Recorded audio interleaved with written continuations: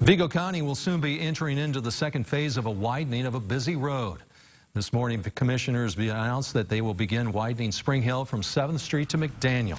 The first phase was completed over the summer, and it was widened at Springhill from Highway 41 to 7th Street while adding a turn lane. Once Springhill is widened, commissioners have plans for a third phase.